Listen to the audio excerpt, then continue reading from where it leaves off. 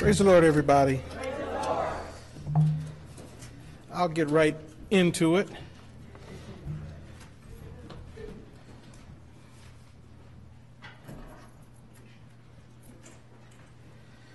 First, if you go to the book of Romans, chapter number 11.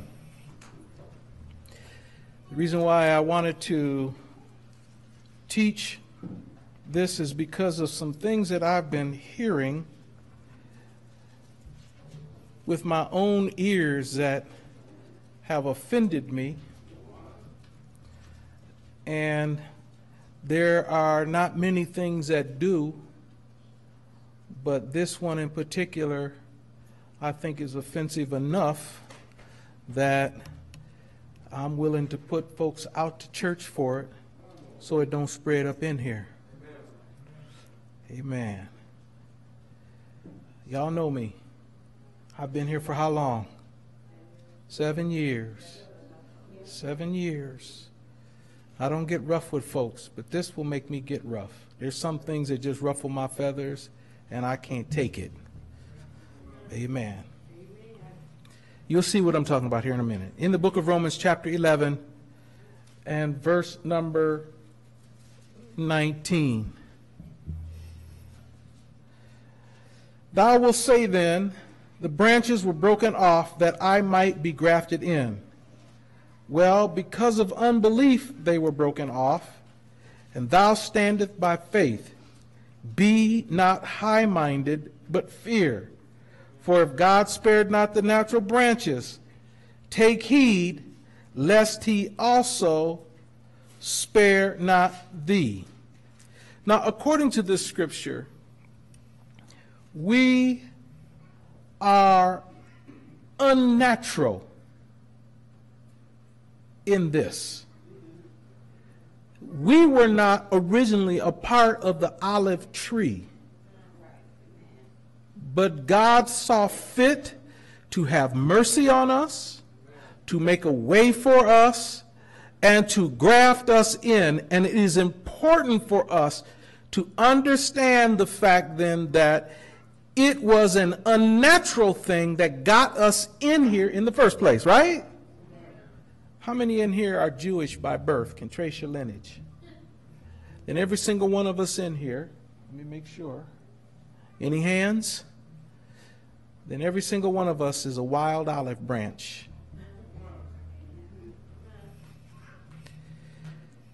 God did not break all of them off, but some of them remained, and we were grafted in among them, weren't we? Amen. Salvation is not to the Gentile only.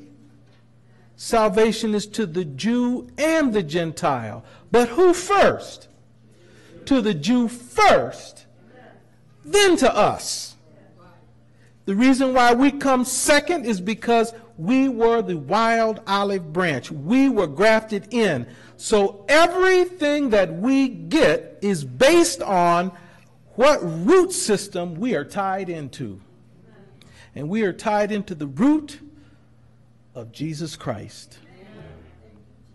He is the ultimate source of all that we have, all that we are. And as a result of that, if we are his children, we behave like him, because that's where we are drawing our strength from, our food from the Lord. Let me change gears. The United States is one of those countries that is called the Great Melting Pot.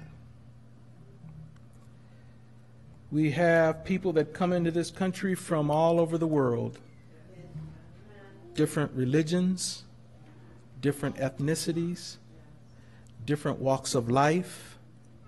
And let me tell you a problem that is more prevalent than we see because of the way the media portrays it. There is a problem when you leave your country because of the persecution that's going on there, or because of the poverty that's going on there. Then you come to this country and you want to drag your old ways from your country here. That's why your country wasn't working. It wasn't working because of the way they were doing things, so then you want to drag all that mess over to this country. Is this making sense? It does no good when you live in a country that's based on classism, that determines things based on what status you are, and you flee from there and come here and try to start a caste system here. That was the original foundation, one of the foundational points this country was built on, that no matter where you come from, you can come to this country and experience freedom. But that's not the way it worked from the very beginning. That's why we have Little Italy and Chinatown, the French Quarter. That's why we have a Mexican section of town and we have a black side of town. Because people have a habit of following their nationality, their language, their culture, and grouping together in groups and trying to make that work. Isn't that what God did in the very beginning, why he came to the Tower of Babel? What was his command to mankind? Be fruitful and multiply and replenish the earth. Now that's what God told man to do. Go to the book of Genesis, chapter number 11, I think.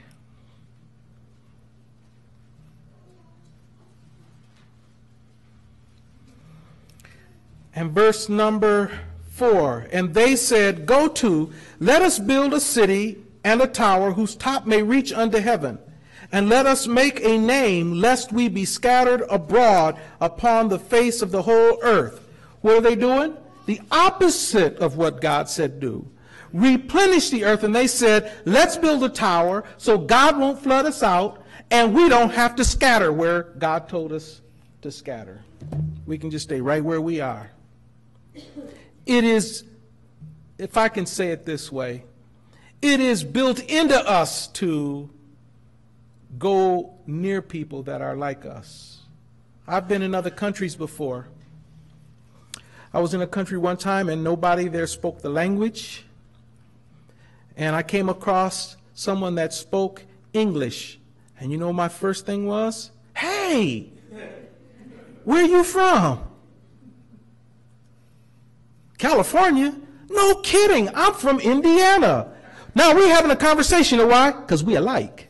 We're from the same culture. We're from the same country. So we identified very readily with each other. Do you think for a second that if I saw somebody from California down at the mall, I would stop and, hey man, where are you from? Never. I wouldn't do that. But one of the things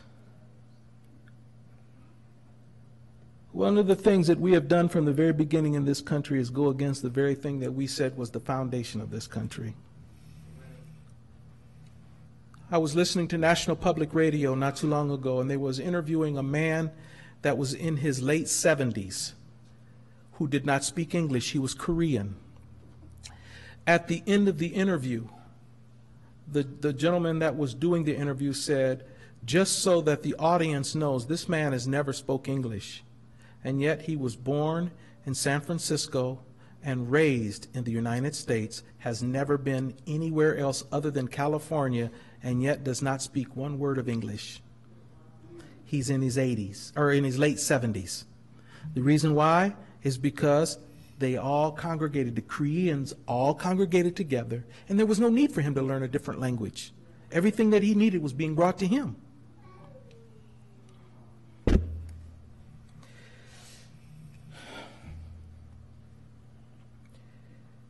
We do make an attempt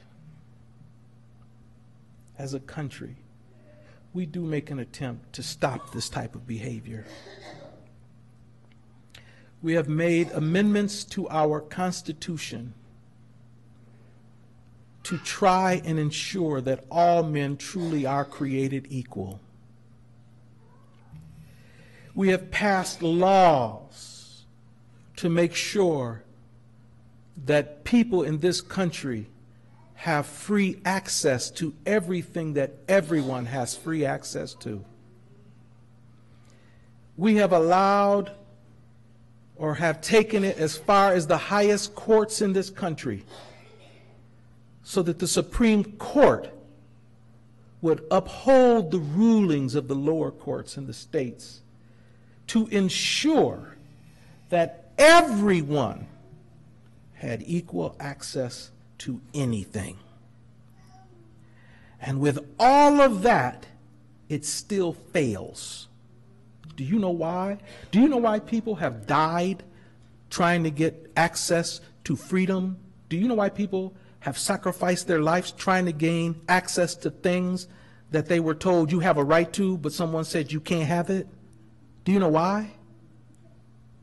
Because without the Holy Ghost, people will always follow human nature. Human nature says, I'm better than you. Human nature says, I don't want to be around you. You're not of my financial class. You're a different color than I am. You don't speak English. That's what human nature says. The only solution to the problems that we are having in our culture is the baptism of the Holy Ghost. It's the only thing that's going to fix the problems that we have. My problem is the fact that sometimes, even after people get the Holy Ghost, they still cling to the old nature. Are y'all with me? People still want to cling on to their old hates, their old prejudices. But if you don't allow the Holy Ghost to change you, you'll never change.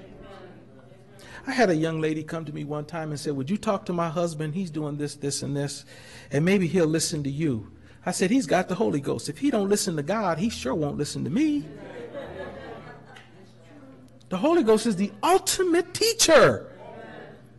The Holy Ghost is the one that opens our eyes, that allows us to see what it is that God is expecting from his people. Well, the saints ain't saying amen, so she is. Go on, girl. 1 Corinthians chapter number 1, in just the very first phrase. 1 Corinthians chapter 1 and verse number 13. The first question. Is Christ divided? The obvious answer, no, he is not. Christ is not divided at all. Colossians chapter 3.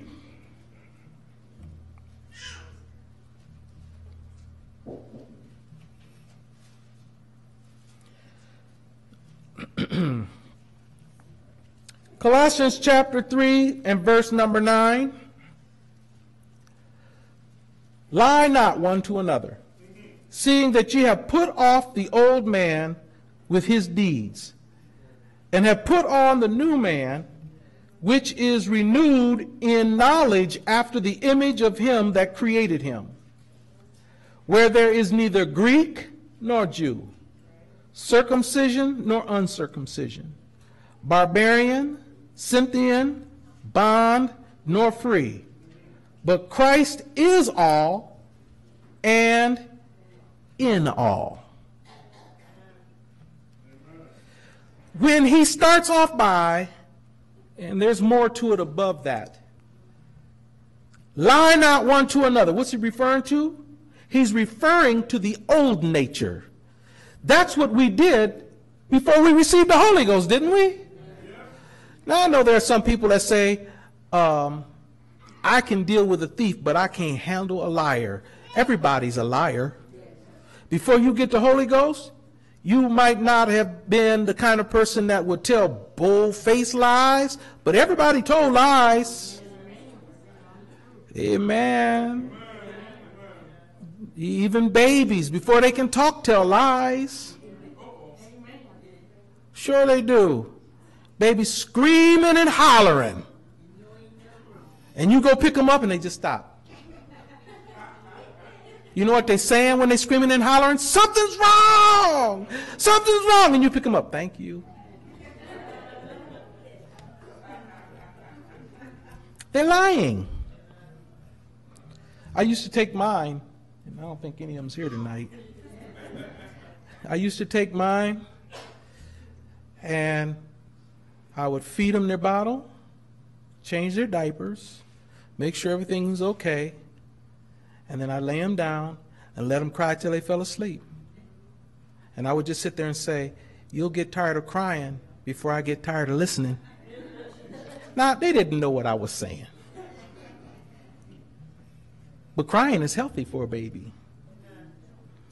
But one thing I knew, if I picked them up and they had already eaten and their diaper wasn't wet, they's lying. I'd lay them right back down. And you're going to deal with it. That's the old nature. From the time, the Bible says we come forth from the womb telling lies. The Bible says that. We lie as babies. So he's talking about the nature of the unregenerated man. Lie not, seeing that you have put off the old man with his deeds or with his ways. We have put away the old ways.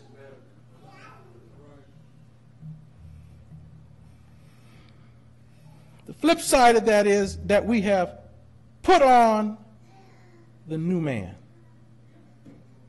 which is renewed in the knowledge after the image of him that made us, that created us. We are now made in the image of God, aren't we? We are in the likeness of God. We should be like him, shouldn't we? Amen. He goes on and he gives us some categories here, and these are important. There is neither Greek nor Jew. That deals with nationality. There is no nationality in Christ. Circumcision or uncircumcision, that deals with religious customs. Because after the Holy Ghost was poured out, whether you were circumcised or not didn't matter. That was all a religious custom. We are no longer bound by religious customs. Amen. I've heard folks say things like this. Well, they used to be Catholic before they came here. I've been apostolic my whole life. And I have a question about that. So what? What does that matter? What does it matter what you was before you got here? He goes on, neither barbarian. Now, in the Bible, the barbarian was the one that didn't believe in God.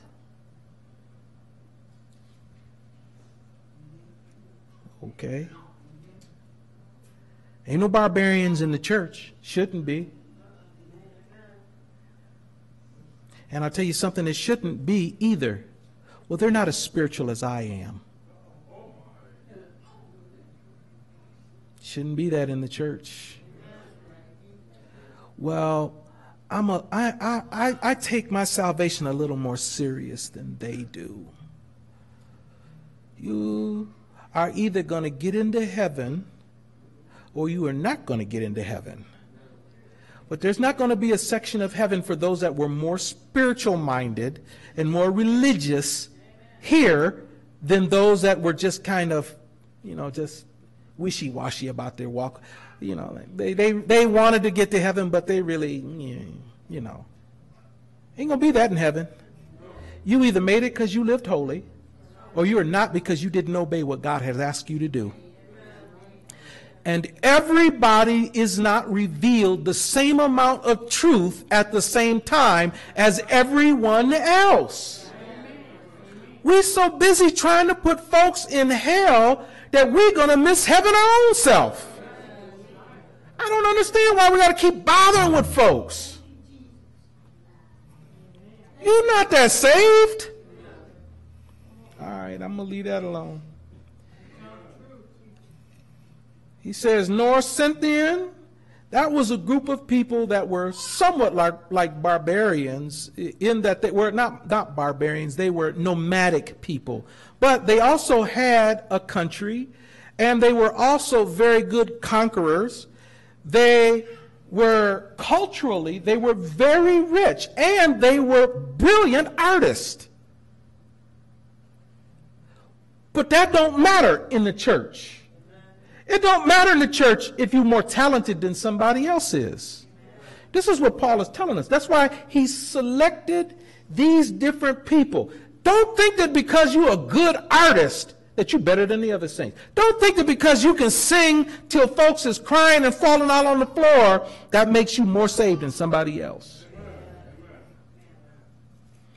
Don't think that because you are a talented person and can build things that other people can't build, that means you special in the eyes of God. It doesn't. He said that don't count when you get saved. Bond nor free. That's dealing with, if I can use modern day terminology, a business owner and an employee. When you get saved, you might be my boss at work, but when we come to church, we the same. We the children of God. Now, I worked for 7 years for a man that had the Holy Ghost, and I never disrespected him one time. Anything he asked at work, I did it. He was never unfair in the things that he asked me to do, and I always went above and beyond for him the best I could. We're still friends today. When we went to church, he was a brother. We got to church, he didn't tell me, go over there and pick up those papers in the edge of the parking lot and clean up a little, get a broom or something and sweep the patio off. He didn't do that. When we got to church, we were brothers. Now, let me be clear about where I'm coming from, because I keep hearing it myself. I don't want somebody to think, who's been talking to the pastor? I'm hearing it. We are not going to have Greek nor Jew comments going on in this church. Let me be real clear. Black nor white nor Hispanic ain't happening here. That is the quickest way to get put out of this place that I can think of. We can deal with sin in the office, but stir up some racial trouble in this church, and it's so long, fare thee well, bye-bye. You be gone so fast, folks will be asking, what happened to brother so-and-so? Oh, he's going to another church now. I'll help you find another church and let the pastor know there. The reason why he's no longer welcome here is because they keep on bringing up racial things in this church, and we don't tolerate that here. You know why? Because the scripture is against it. Bishop Paddock said that before he got in the PAW, he was among another group of brethren, and he left them because he did not like the fact that they made division among black and white. He didn't care for that. Now, I'm saying black and white, but let's just be honest. You look around here, there's some mixed up folks up in here.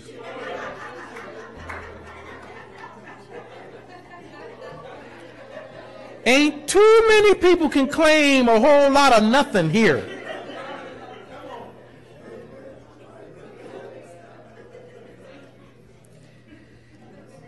He said he left them because they were making division. Or as the Apostle Paul said about Peter, dissimulating among the brethren. So he left their group. But you know, Bishop Paddock was a very gifted teacher. And after a while, they wanted him back. And he said they came to him to try and woo him back. And here's the scripture that they used.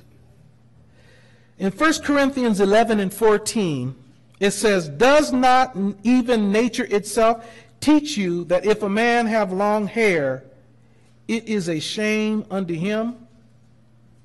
Now here was their reasoning. There are some things that nature teaches us that the Bible doesn't. Nature says we should separate ourselves. Isn't that what everybody does? Nature says, let's segregate off by colors. Let's segregate off by language. That's what nature says. And he told them, he said, you brothers don't understand. That's the fallen nature. We have a new nature now. And in Christ, that old nature doesn't work anymore. The problem is, we want to drag it up in the church. And I'm going to explain why. That's why I just give me one song and a quick prayer, because I wanted some time to stretch out here a little bit and help us to understand what's wrong with what some of us are doing. In the book of Numbers, chapter number 12,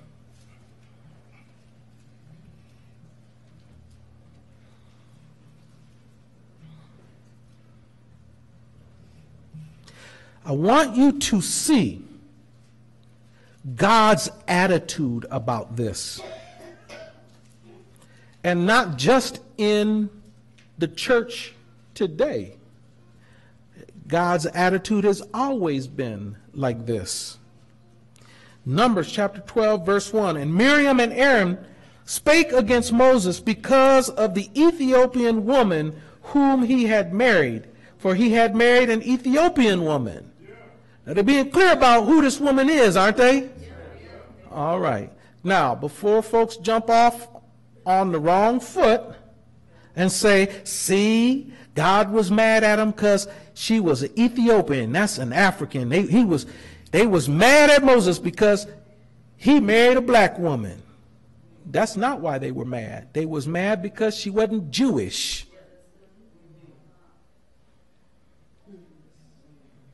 Yes, sir. He said some Ethiopians are Jewish. That's true, but those Ethiopians became Jewish after the Holy Ghost was poured out. Remember the eunuch where Philip came to him and said, "Understandest what thou readest?" And he said, "How can I except some man guide me?" And Peter opened the word to him. He was in Isaiah. He expounded that to him, baptized him, and the man received the Holy Ghost. He was an Ethiopian. And he carried that back to his country. So as far as Jewish people are concerned, there are the rainbow of colors. They're very dark skinned and have been. This is not modern. They have been very dark skinned all the way to very light skin. Their issue wasn't that she was black. Their issue that she was different. Verse 2, "And they said, Hath the Lord indeed spoken only by Moses? Hath he not spoken also by us? And the Lord heard it." Now, just stop right there. Who was Moses' spokesman? Now, I know that Cecil B. DeMille made Moses be the talker. But Moses didn't talk. He stuttered. So God told him, your brother is coming. Let him talk for you. So he's got this high position. If I can use modern terms, he is the assistant pastor and does most of the preaching. Right? So no wonder they said, "Have not the Lord indeed spoken only by Moses? Only by Moses? Hath he not spoken also by us?" Now, first of all, that's a little nervy for Miriam to be jumping in the game like that, throwing herself along with the party like she's doing some talking too. But you know what happened? The Lord heard it. The Lord heard their comments about his man. The Lord heard that they felt like they could make it work themselves. Moses wasn't that important. You know why? Because Moses put his robe on one leg at a time, just like everybody else. Yeah. I mean, he just took way too much on himself. God uses us too. So when God heard it, verse 3, now the man Moses was very meek above all the men which were upon the face of the earth. And don't understand or misunderstand the word meekness to mean somebody that allow you to walk over them. That's not what the word meekness means. To be meek means to be teachable. He was the most teachable man on the earth. And the Lord spake suddenly unto Moses and unto Aaron and unto Miriam, come out ye three unto the tabernacle of the congregation. And they three came out. Now, do you think that God talking to everybody is a good thing? No. He spoke to Moses. He spoke to the prophets. But look at what he's telling Miriam and Aaron. All three of y'all, come out here. Now, this is not a good thing. Let's just see why. And he said, hear now my words. If there be a prophet among you, I, the Lord, will make myself known unto him in a vision, and he will speak unto him in a dream. And will speak unto him in a dream.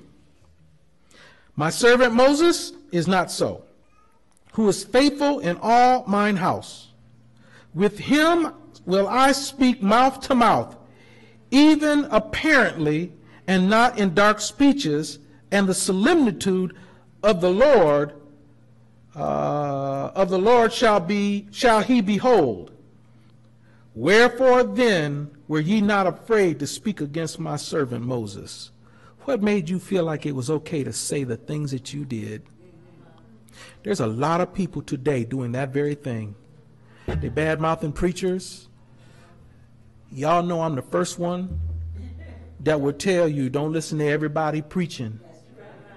I don't get along with a whole lot of stuff, and I'm not talking about worldly preachers. I'm talking about those baptized in Jesus' name and filled with the Holy Ghost. A lot of them ain't doing right, but it's not the congregation's place to get them set straight. God has an order for things and how it should be done. You can get your own self in trouble by trying to get the pastor set straight. You see what he says here? I'll speak to the other ministers in dreams and in dark sayings. But my pastor, I'll be very clear with him. You know why? Because who must give an account? The pastor does. How can he give an account if he don't know what's going on? How can he give an account if he don't know what to preach and teach? Now, that doesn't mean that when we get to heaven, that the Lord's going to parade each saint that was under that pastor and say, okay, now they was really cutting up. Can you explain why they was cutting up? It's not like that. That's not what he's talking about. What he will do is say, they was cutting up. Why didn't you tell them what I said? You know what preachers are doing today? They are teaching, having itching ears. They are preaching what people want to hear.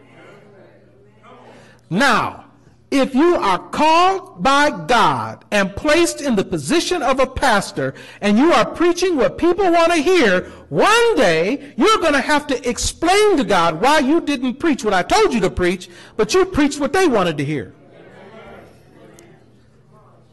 So, I want you to understand that I'm not saying just go out and obey everybody. Be wise in who you choose to be over you. Because once you choose them to be over you, they are over you.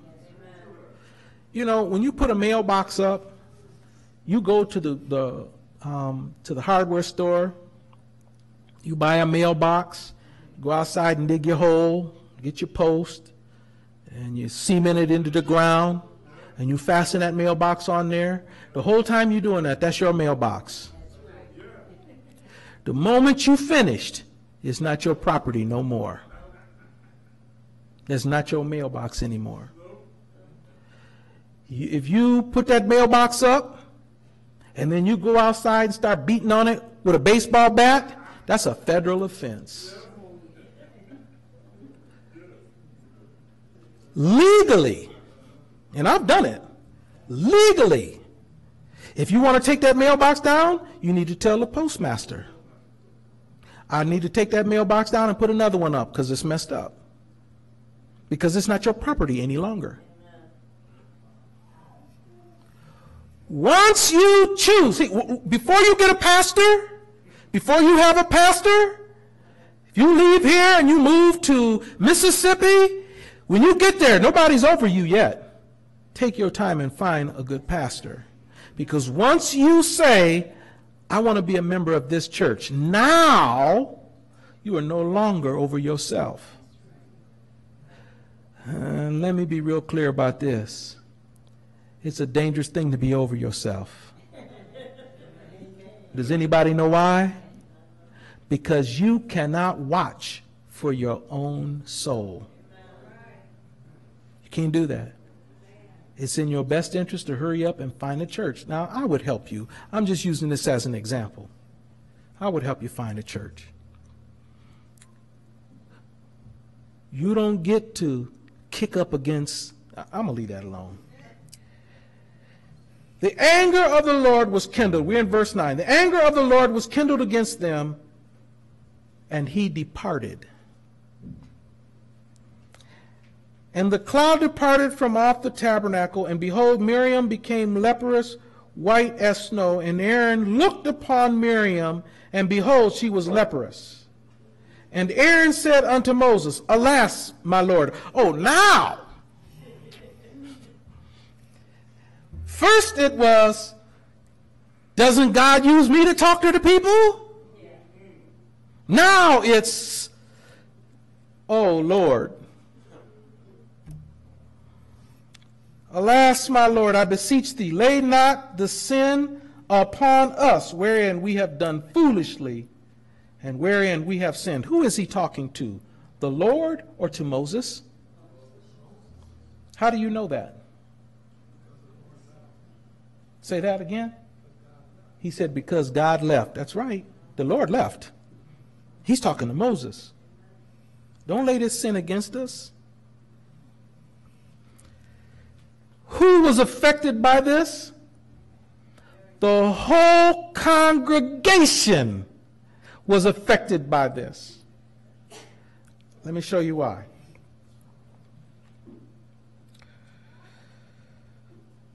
Verse 12, let her not be as one dead, of whom the flesh is half consumed, when he cometh out of his mother's womb. And Moses cried unto the Lord, saying, Heal her now, O God, I beseech thee.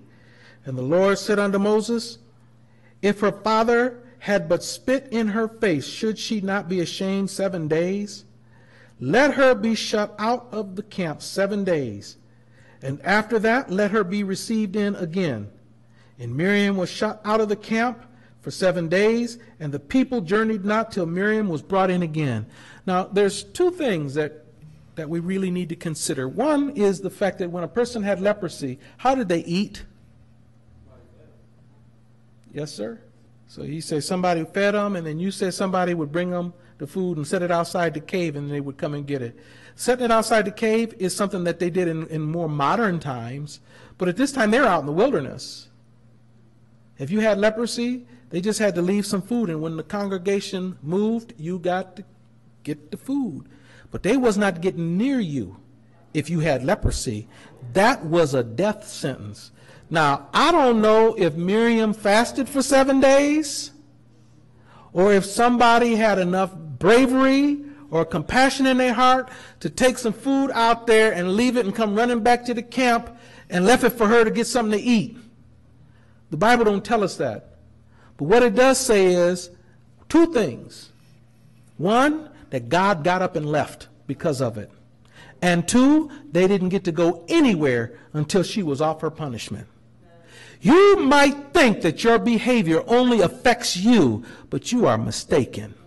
When you are saved and you are in the body of Christ and you cut up, you affect everybody's movement in God.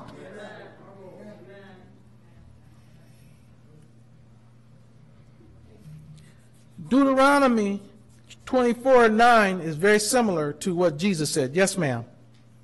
She said, does that mean like in everything? So if someone backslide, does that affect the whole body of Christ? Absolutely. We are in the streets telling people that this is the best thing that has ever happened. That I was in sin and God brought me out. He did a miracle in my life. Then you walk out and backslide, and you know the first thing somebody will say? Thought y'all had something. You have affected the whole church.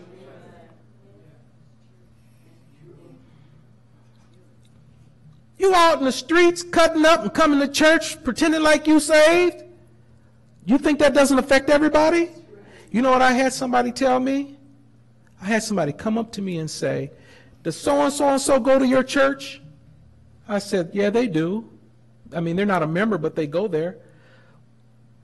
Well, I thought y'all didn't let people like that in your church. Y'all have a reputation of being good, decent people, but they bad. And I said, that's the reason why they should be coming to church. But do you think that stopped them from criticizing the whole church? It sure didn't, because they came enough to where folks associated them with the church. How much more somebody that has the Holy Ghost? And you said, God came down inside of me, but I don't want it no more. That affects everybody. Deuteronomy 24:9. Remember what the Lord thy God did unto Miriam, by the way, after that they were come forth out of Egypt. Now, you know what this scripture reminds me of? Remember Lot's wife. What happened to her is an example of what God feels about this kind of behavior. Moses, when he was asked by Aaron to have mercy on their sister, Miriam was Moses' sister too. When he was asked by his brother Aaron to have mercy, what did Moses do? No, I ain't praying for her. Y'all got yourself into this, get yourself out of it. Is that the attitude he had? No, that is how you can tell a true pastor. A true pastor's got the people's heart in his heart. I'm more interested in you being right than me being proven right. I have a problem when pastors are quick to shut down God's people. I've seen it. Quick to just cut them off. He said, what about me? Oh, no, you silenced. You out of here, man. Quick to just cut them off. There's something wrong with that. Moses, how many times did the people threaten to kill him, and Moses fell on his face and prayed for them? Many times. They cut up many times. At one point he said, these 10 times have you provoked me. And all 10 times Moses had to plead for them because God was getting ready to wipe a whole bunch of them out. And Moses pled for them, please don't kill them all. At one point, it was like he got into an argument match with God. He said, stand back and I'm going to kill them all. I'll raise seed up under you. And Moses said, don't do that. The Lord said he was going to do it. Moses said, but listen, if you do it, then the Egyptians will say, you had the power to get them out here, but you didn't have the power to save them, so you killed them. He's negotiating for the life of the people.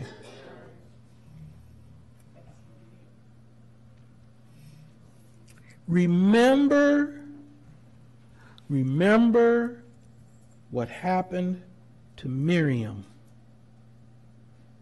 for bad-mouthing the nationality of her brother's wife. I'm through with the scriptures. Now let's just get down to the nitty-gritty. In this church, we don't need to be joking about color. It ain't funny.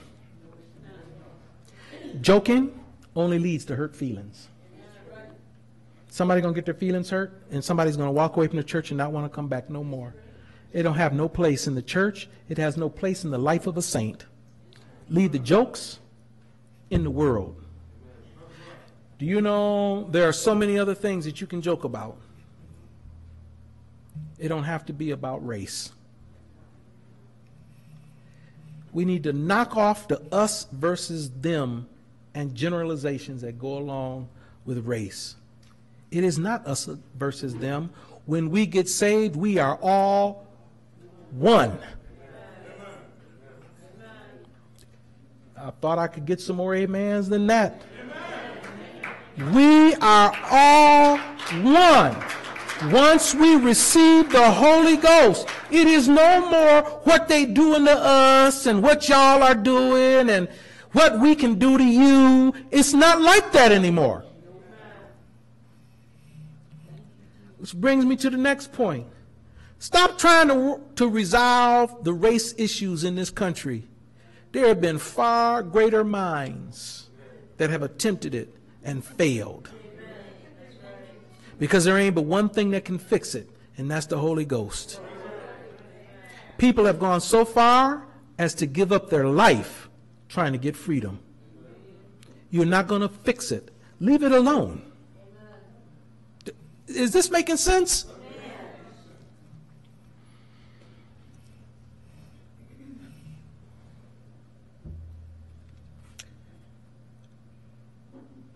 Stop watching and reading things that inflame you about race.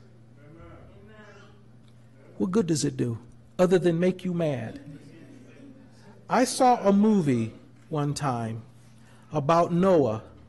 And Noah, when the earth was being flooded, Noah was somewhere in Canaan and picked up Abraham on the ark.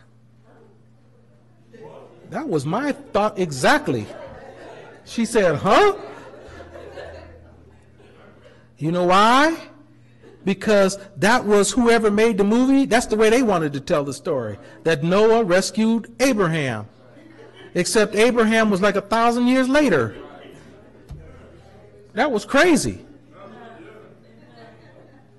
It was Hollywood. And you can't believe everything they say on TV. You know something you don't see on television? In this country, there were black slave owners down south. You don't see that on TV.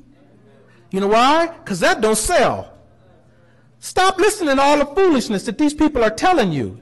It ain't got nothing to do with you now anyway. You know where your history is? Right here.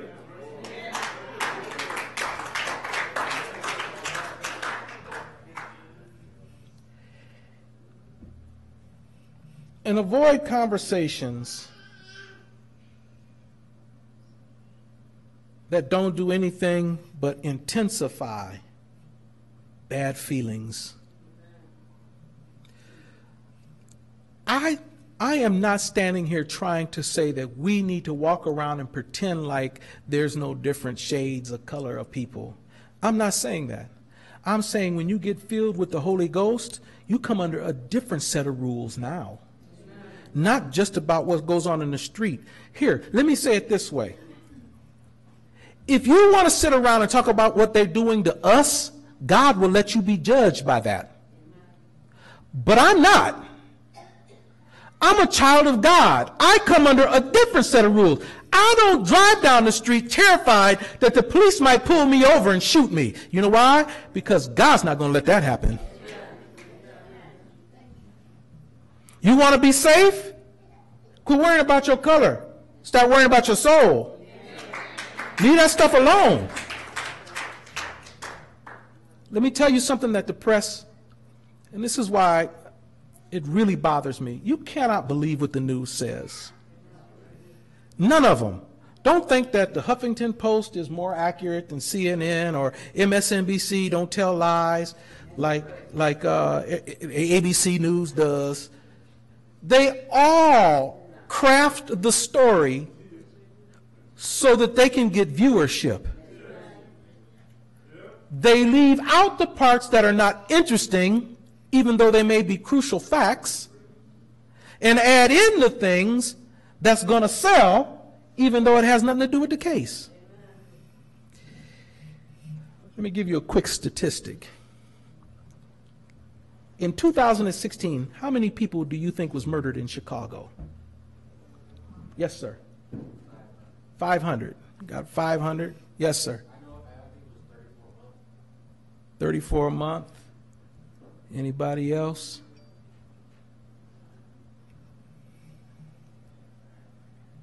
All right. According to statistics, 963 black people were killed by police officers. By police officers. Not in Chicago, across the country. 963 in 2016. Across the country was killed by police officers. We should be mad, shouldn't we? We should be really angry. If you're black, you should be mad. 3,550 black people were killed by black people in Chicago last year. Did the news tell you that? 3,550 murders in Chicago. But that don't sell. The police shooting somebody does sell. So you watch the news and you sit and vegetate on all of that, just sitting there watching it. Can't believe the way they do us. I can't. Now you mad. And they telling you what they want you to hear. Please don't misunderstand me. I'm not saying that there is not injustice going on in this country and in every country in the world. I'm not saying that at all. I'm not saying that there is not bad race relations in this country and in most countries in the world.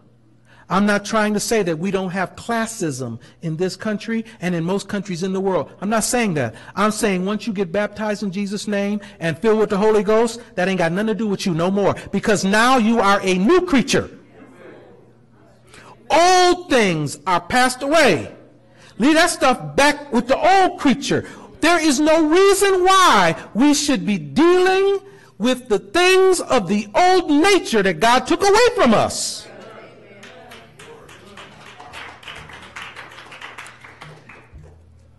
Part of the problem is culture.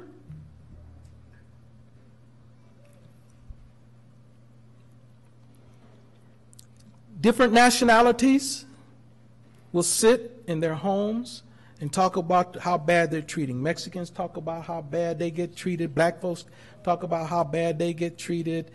Everybody got somebody that's treating them bad. The Chinese don't like the way they being treated. It's true. Even white folks, the Irish. Why do you think there's so many Irish policemen in New York? Because they were being killed so rapidly that they decided to just take over and start becoming policemen to stop them from being killed so much and mistreated so badly. Ain't nobody escaped it. Nobody. And they sit around and talk about it in the home. You see the way they do us? It doesn't even matter who you are. As soon as you say the way they do us, each nationality got their own group they have designated as the ones that mistreat us. And we just carry that stuff right on over into the church. It's culture. Leave that culture alone. I've heard saints use derogatory terms about different races. It needs to stop.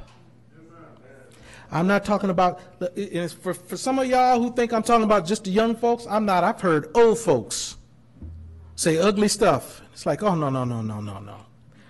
Saved people don't talk like that. Our goal is not to offend anybody. Oh, well, there wasn't nobody around but just me and my friend. You know what happens when you get comfortable saying stuff? I told somebody this a long time ago. They said, well, when I'm around you and it's just you, I'll call you David. But when we're around the saints, I'll call you pastor or elder. And they kept slipping. I said, you know why? Because it's hard. It is hard to remember where you are. The best thing to do is never do it, and you don't have to worry about it. Never play about race, and you don't have to worry about slipping in front of the wrong person and saying something.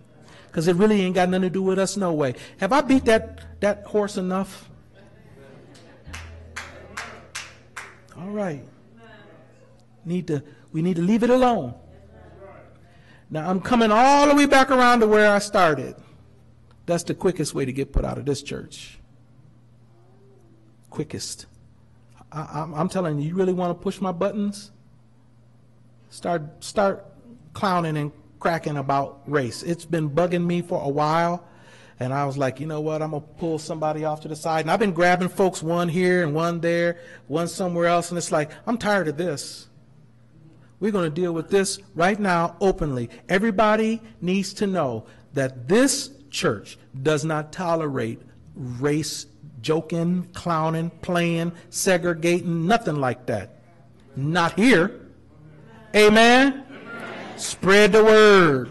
Put it on Facebook. I don't care. People need to know, not here. Amen? Amen. All right. Any questions? Really? I must have burnt the wood and sifted the ashes. Yes, ma'am. No, he didn't. No, she said, what happened to Aaron? Didn't he have leprosy too? No. She said, but he was making fun too. Yeah, well, you have to understand their culture. For the female in your family to be shamed like that was a shame to the whole family. That's why in some of the Muslim countries, they will do honor killings. If a girl shames the family, they'll kill her so that the shame leaves the whole family. In their culture, the females were to be very respectable, not like in our country. So, for God to put leprosy on Miriam shamed Moses and Aaron. It was a punishment from God that was open for everybody to see. So the reason why Aaron didn't get it is because it was more shameful to get her for the whole family than to punish the two of them. Does that make sense? You don't understand? She said she doesn't understand because she thought everybody should stand on their own. It's just like the woman that was caught in the very act of adultery, and where was the man? If she was caught in the act, he was there too. Okay. If you also look at, I just had it. I lost it that quick. There's another place in the scripture where the woman is punished and not the man because of that very thing.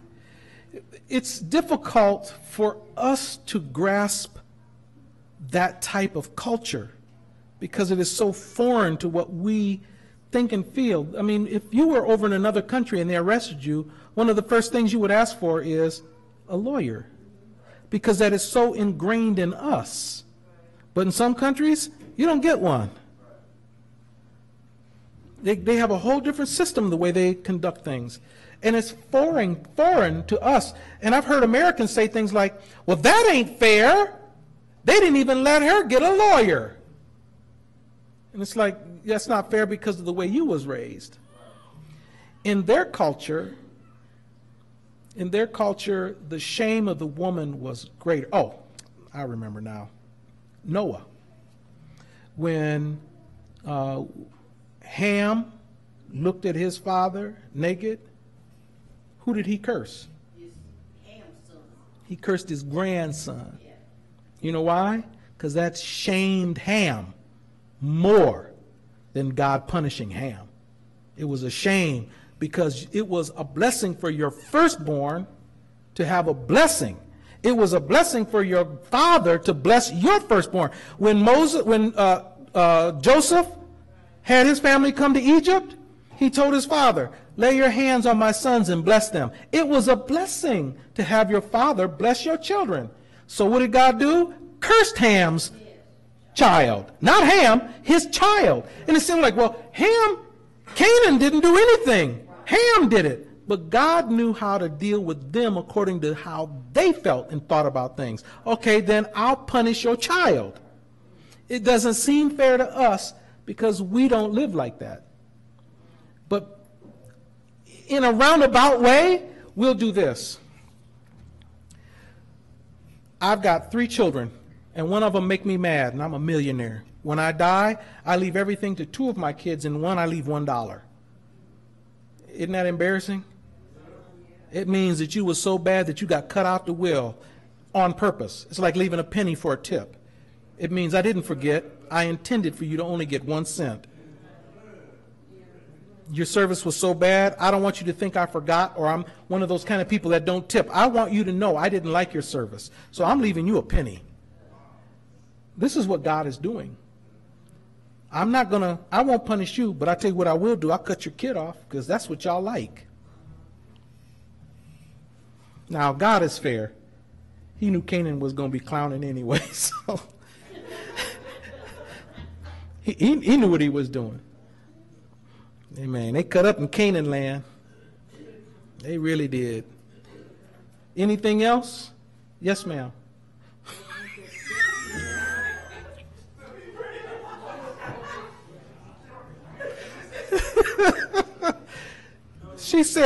She said, what about on Messenger? It's not MSN, it is Facebook Messenger. And you can change a person's name and give them a nickname. And she started naming off some of them nicknames. Let me say this. As long as we're not bringing race into it, I really don't care. If somebody wants to call it, what does lavender mean, y'all? Did anybody? The flower? Okay, I need to explain this. So give me a moment, y'all, all right? Brother Delshawn, listen, get her attention. Brother Delshawn teases, and he says, people are long bread. That means you got a lot of money. Long bread. You know, when you give me some bread, some money. If you got long bread, it means you got a lot of money. Well, one day he was calling me long bread, and I said, no, I'm more like short, stubby bread. I don't have a lot of money. Okay, so that's talking about our finances. That's young folk stuff. I ain't worried about that. What I am worried about is things that can be offensive and make folks not want to be in this church because they prejudice over there. I don't ever want to hear that somebody's prejudice in this church because I want to be able to say, well, no, they're not even a member of our church. Did y'all catch that? All right. Because it means you don't go here no more. That's one I would even seek legal redress and see if we can't even stop you from visiting. I won't have no racism up in here. I'm very, very adamant about that. I like diversity. I like the fact that we can all get along with each other. I like the fact that there's every shade up in here. I like that, and I don't want it to ever turn into anything negative or nasty or divisive. I don't want it to be like that. It needs to remain, we are one family in Christ, all in all. All of us. Yes, sir. Oh, amen. Yes, ma'am. Okay, her question is this. If we're visiting another church and we're faced with that, how are we supposed to deal with it? Like saints.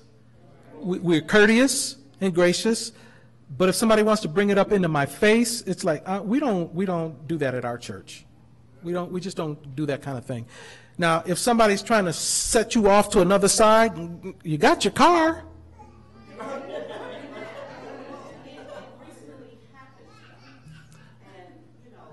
I heard about it. She said it recently happened. I heard about it, but I don't even know the details of it. When they started telling me about it, I said, did anybody do anything to one of our members? And they said, well, it was kind of implied. I said, leave it alone. Just don't go there no more. I didn't need to know the intimate details of what really took place to know if you're being treated funny, leave. Now, God doesn't require us to voluntarily go in and be treated ugly by people. He didn't do that. Unless you're not being fed here and you need to go somewhere else to eat. You know what I do? When I go into a restaurant, somebody just asked me today about a restaurant here in town that I don't like. They said, well, what do you think about them? I said, they charge too much money, don't give enough food, and I don't like the taste of it. You know how often I go in there? Never. I'm not required to go eat in somebody's restaurant. You're not required to go sit in somebody's church. If you're being treated ugly, get up and leave. Go back home. You're being fed here. Find some place to visit that don't treat you ugly. All right? Does that make sense, sister? I don't want to brush over your question, but I want you to understand that you don't have to be treated nasty by anybody. Get up and leave. I don't know the particulars of that instance, but I do know that they told me about it.